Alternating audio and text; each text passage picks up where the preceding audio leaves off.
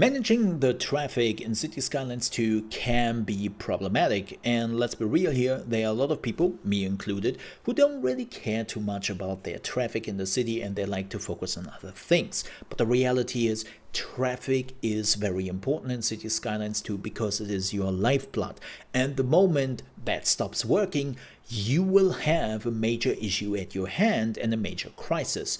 So I'm hoping with this video you will not do the same mistakes as I did, and you will have a much easier way to make your traffic go from A to B without any traffic jams. To make this very clear, this is not a guide where I explain one by one how to build perfect traffic.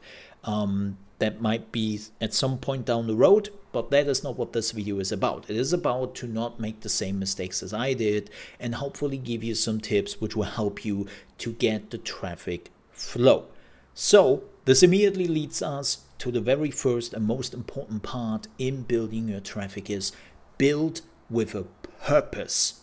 You want to make it so that your traffic can easily go from A to B in the fastest way possible without a lot of interruptions. You can see it right here. I screwed this up, right? I have a lot of traffic here. It's stuck. And this is because the AI is not very smart. And you might think, this doesn't look too problematic. Why is there a traffic jam? Because the AI is stupid. You can see it right here. The AI created their own traffic jam just so they are using this, why ever deactivated parking lot to circumvent one traffic light. Yes, they will drive around here, as you can see, just to circumvent that traffic light and not have to wait for the traffic light. And this is how they created the traffic jam. Because again, the AI is pretty stupid and you don't want that to happen. So please, when you build a road, make it so that you know exactly where this road starts and where it leads to. And then make it a one-way road. Make it a big road if you have to, but make it so that the traffic cannot be easily interrupted and that there aren't too many paths to go into different roads. Like as I did it here, I screwed up. This was one of my biggest issue roads at the beginning because there was traffic coming from here, there was traffic coming from here, and from here, and it was just a shit show. Please don't do that. Build roads with a purpose and don't let too many roads intersect because it might actually slow down the traffic significantly.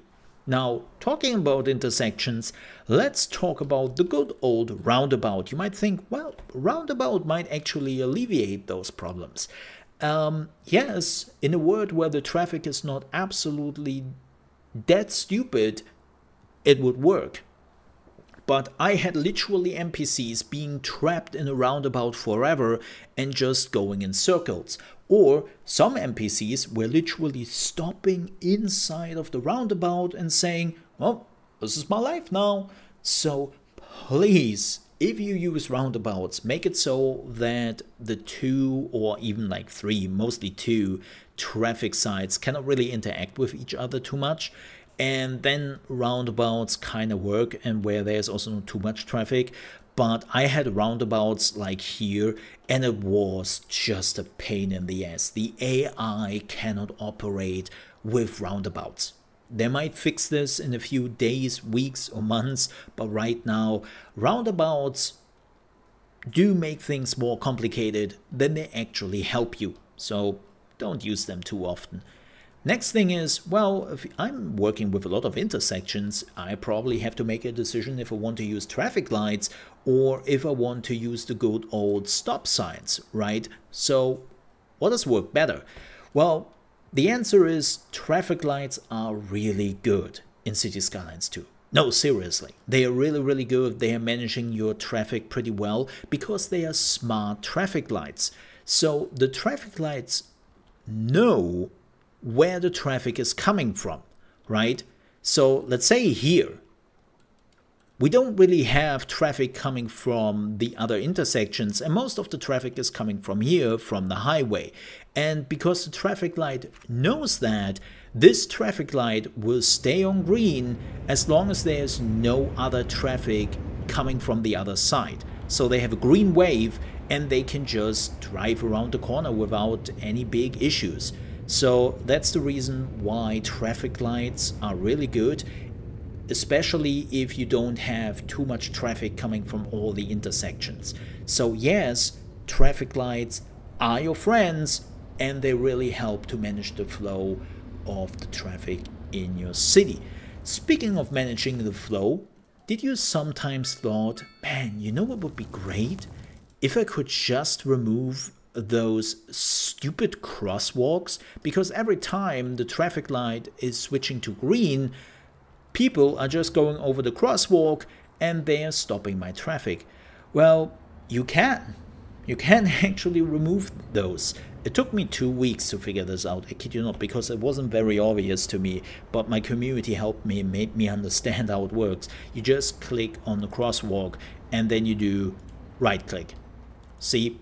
And then the crosswalk disappears and there is no interruption anymore with your traffic flow.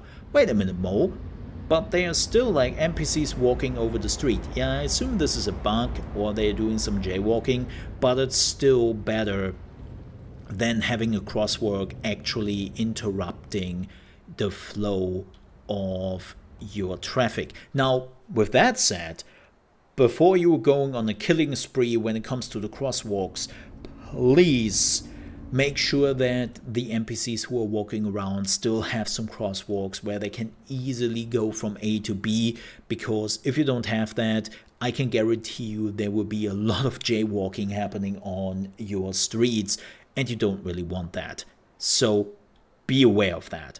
With that said, we are at the end of the video. Thank you so much for watching. If you found this helpful, please don't forget to leave a like. If you have still some questions or you want to give some useful tips to your other city builder folks out there, please let us know down below in the comments.